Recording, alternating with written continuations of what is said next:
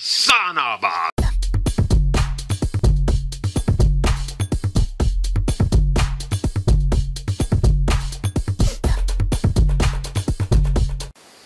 Alright, sorry about the accident, little accident on the intro, but it was kind of funny.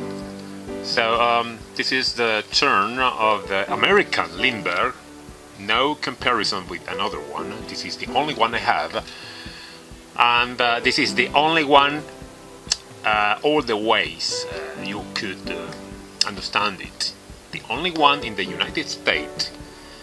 In the National Museum of the United States Air Force in Ohio, USA, and this is the only one model kit you will see on YouTube.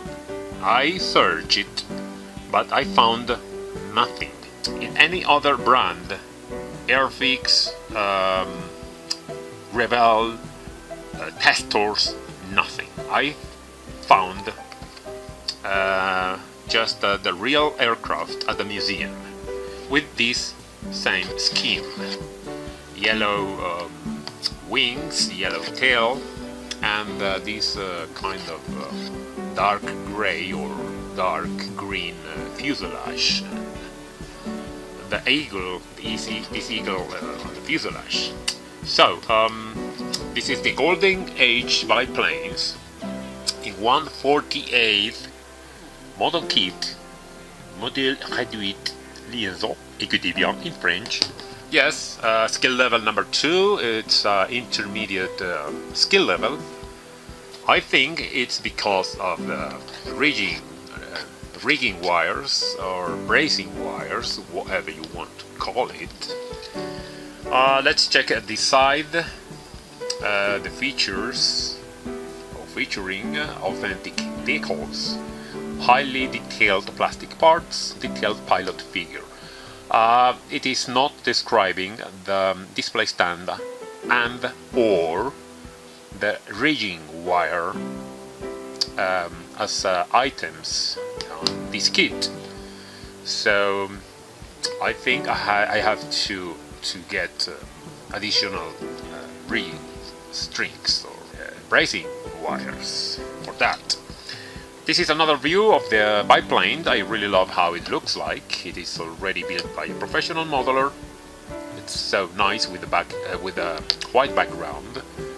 Okay, they insist in 1/48 scale, the barcode, Lindberg logo, skill level number 2.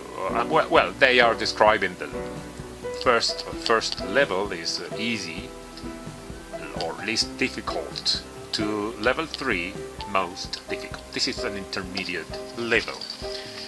This is important. The kit number is 72542. A little story of the aircraft, the Curtiss P6E Hawk. It is for the pre-war or maybe not pre-war, not. This is a interwar biplane, but it is now looking like for the air shows or something like that. Well, it is made in USA, copyright 1993 is the year of manufacturing it, by Craft House Corporation, all rights reserved, trademark registered in USA and foreign countries. The building instructions are in English, in German, in French, in Spanish, and in some Asian language. That's it. It says keep this box for future references, just like I am doing right now. Craft House Corporation, Toledo, Ohio, 43607. Nothing at the back. This is a strong box. It's so nice for shipping without any problem. Let's check the contents. So what a surprise! Yellow plastic parts. That's so nice.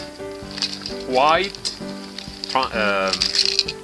display stand, original from. This is a medium size for the display stand, and the manual or building instructions, and the lovely decals for this aircraft. I really love this scheme. Let's check the building instructions as always and read some important information.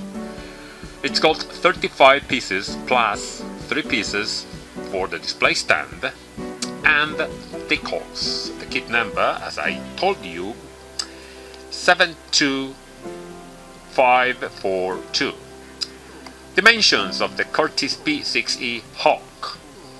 Length 14.33 centimeters. Wingspan 20 centimeters. And height 5.66 centimeters. Some instructions, some really important. Read this first before assembling the aircraft. Okay, each plastic part is identified by a number. As always, test fit each part in place before cementing. Use cement recommended for polystyrene. This is the plastic, etc, etc. This is in Spanish, in some Asian language. Well, that's previous information. Let's check building instruction in separated steps. So illustrated, so nice. Step number 1, prepare the fuselage halves, the pilot seat, the pilot, the tail wheel, and oil cooler. Place cooling decals on now. Well, they are recommending to place that first. I will show you the decals later. The propeller with 3 blades. What I don't like is it is not using a shaft, a propeller shaft or holder in order to spin it. I think it could be a fixed propeller. Maybe I have to add a kind of shaft or yes, a receiver for this propeller. If not, it should be fixed, not for spinning. Well, step number 2, as you see, the upper wing is made for halves, not solid mold, and the lower wings the same way. Okay, remember the lower wings are shorter than the upper wing, so the wingspan I referred for the 20 centimeters is just because of the upper wing. Let's check the landing gear strut, the landing gear fairing, the wheels, the main strut, even the other side. Okay, general assembling for the entire aircraft. Stabilizer struts, stabilizer with ailerons, lower wings, and the rest of the assembling with the upper wing, all the struts, remaining struts, the radio antennas for the wings and for the tail. So it is so easy to build because it's got only 35 pieces. Okay, they are not showing how it looks like with a display stand, but you know how it looks like. Okay, the rigging information, how to connect everything with the antennas and etc. Let's check the marking. It is only one on the model kit from the US Army. I really love this scheme. It is so sporty to me. It looks so sporty for air shows or anything like that. This is, I'm sorry, these are for the painting list. A yellow, olive drab green for the fuselage, the black for the wheels, etc., or the front of the fuselage. Red, blue, white and silver. Perfect. That's about the building instructions. Let's check the interesting and so nice decals. This part is for the fuselage, this is for the landing gear fairings, this is for the front of the fuselage, for the lower wing, the upper wing, and the numbers for the tail. And these parts are for the blades, or the propeller blades. I really love this. This is all complete. I think they are with high quality. The white color is so white, not yellowed. No code at the back of these water stickers or decals. Let's check this so different color. Not white, not green, not in green, only in yellow.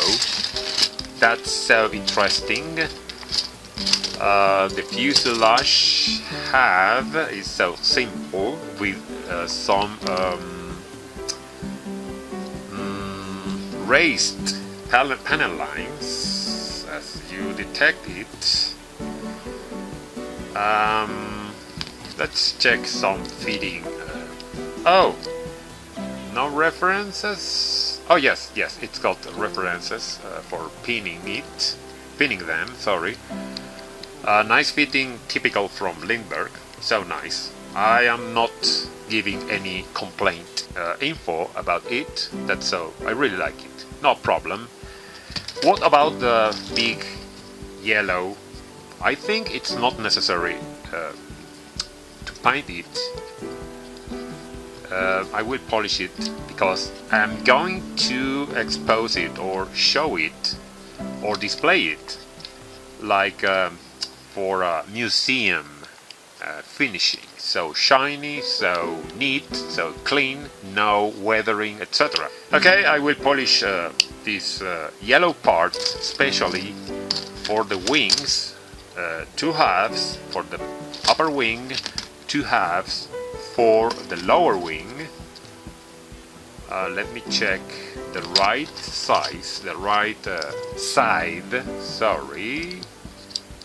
It should be this one.